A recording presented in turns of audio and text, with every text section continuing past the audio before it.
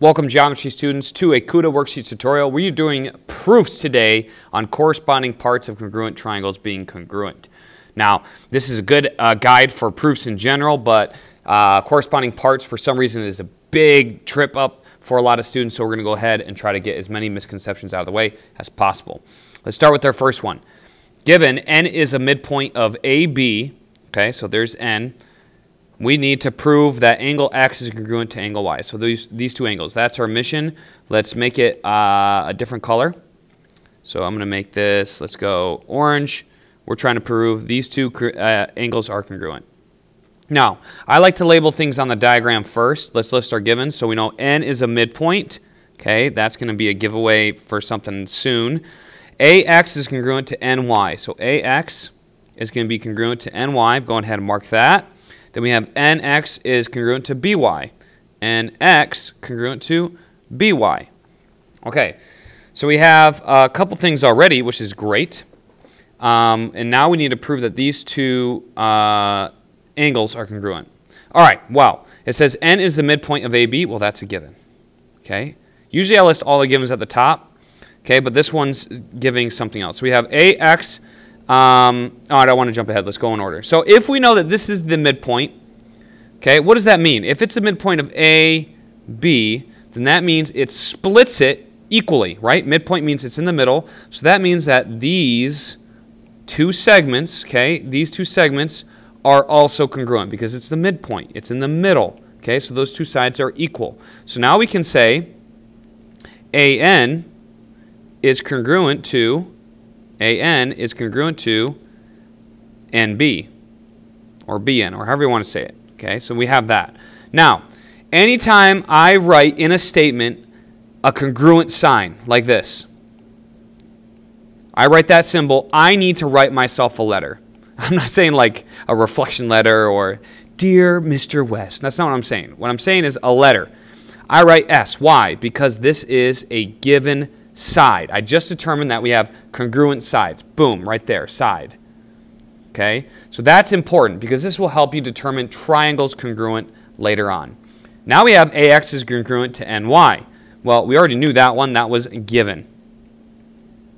And then we had a last given. We had NX is congruent to, oh, I'm sorry, I just broke my rule. Right there, look, a congruent sign. What does that mean? We're going to write what it is. So this is a side. We have segments here. Anytime you see the segment, that's going to be a side. Now we have two sides given. Okay, not given, but now we have two congruent sides that we've labeled. Okay, then we have another side. Okay, they're congruent to each other. Now we have NX is congruent to, what was the last one? BY. Why? Because that was given. I wrote the congruent symbol. Anytime you write the congruent symbol, you should be writing a letter. Okay, so then we have another side because that's a segment. So that's a side, that's a side. Okay, now we have three congruent statements. Not statements, but we have three congruent measurements, either angles or sides. This time it's all sides, so now we can make a statement about the triangles. We can say triangle AXN is congruent to NYB. Why? Because of side, side. A common mistake I see, anytime you see two triangles congruent, you need three letters. Okay, so this requires three letters. That's the only thing you're going to use for congruent triangles. You're not going to say corresponding parts. You're not going to say definition of congruence. You're not going to say definition of triangles. Okay, you're always going to use three letters like this. Side, side, side. Let me erase that. I'm going to use this. It's always going to be three letters. So now we have proven that the two triangles are congruent. These two triangles are congruent. Now, we know that the sides are congruent, but what about the angles? Well, if they're congruent triangles, that means everything about them is the same. So we can go ahead and fill these angles in. Therefore, we know X is congruent to Y because we know that corresponding parts of congruent triangles are congruent. Once we know that two triangles are congruent, everything about them is congruent.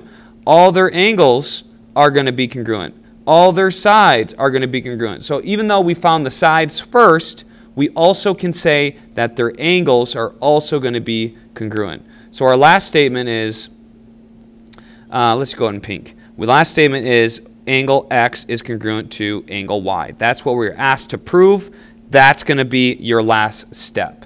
Not side, side, side, okay? Corresponding parts of congruent triangles are congruent. This step is always preceded by this. You always need to prove triangles congruent first before saying corresponding parts of congruent triangles, okay? Moving on to number 2. I can always make another video if you need one, okay? I probably will make a part 2 just so we can go over more examples, but this is just your intro video. I'm going to do a part 2 for you. Do not worry. So given RT is congruent to RV, TS congruent to VS, prove RST is congruent to RSV. Okay, we're talking about angles. We want to prove those angles congruent. Let's list what we got first. RT congruent to RV. RT congruent to RV. Done. Okay, got that one. TS congruent to VS. TS, VS. Done. Prove RST congruent to RSV. All right, now let's find where that is. So we want to prove this guy, RST. RST. Okay, that one's this. That angle and this angle. That's the 2 angles we want to prove. Let me make it a little bit more clear. I'll use orange this time. Okay, so we got something like that. I separated them just so you can see that they're congruent, but make it a little bit more obvious. So let's list our givens. Okay, so we have a little bit more freedom in this one. We can write RT is, I was using red before. Let me go back to red. So we have RT congruent to RV, and that was given, all right? Now, we should probably list another given. What's another given? Well, TS congruent to VS. That's another given, okay? Now, I forgot something. What'd I forget? Mr. West, you wrote the congruent sign. So guess what that means? We have to write a letter. S. Write another letter. S, because those are sides. Anytime we see that we wrote a segment, that little line on top of the letters, that is a side. So now we have a reason given to us that says reflexive. Now, how do they know to go to this thing next? Well, sometimes when you run out of things to do with the givens in this case were awesome because they already gave us a side. So now we just need one additional measurement, either another angle or a side, to prove these triangles congruent. Because remember, if we want to prove angles congruent, we first have to prove the triangles congruent. So how did it know to go to the next thing, reflexive? Because sometimes, once you get done with the givens, you go to the diagram to see if there's any information you can get from the diagram. So we have RS is going to be reflexive. Why? Because both triangles touch RS. So we're going to say RS is congruent to RS because of the reflexive property. I wrote the congruent sign, so that means I write side. Okay. Now, why is this reflexive? Just as a quick reminder, we have 2 different triangles here. We have this triangle, and we have this triangle, and they both share side RS, so we need to say that it's congruent to both triangles via the reflexive property. Now we use side, side, side. Why? Because we have side, side, side here, and in the diagram, side, side, side. So what we're going to do now is we're going to say, okay, which triangles are congruent? I'm just going to label them. Doesn't really matter. Triangle RST is congruent to triangle RVS. As long as you go in the correct order with the matching angles, you're good, okay? And that's what I did. It's congruent. Now, because we said that the triangles are congruent, we can make our big step here. And our big step is, we know the 2 triangles, oops, let me change this. The 2 triangles have everything congruent. Even though we just showed the sides, we know all the angles are also congruent. So we're going to say angle RST is congruent to RSV. Why? Because corresponding parts of congruent triangles are congruent.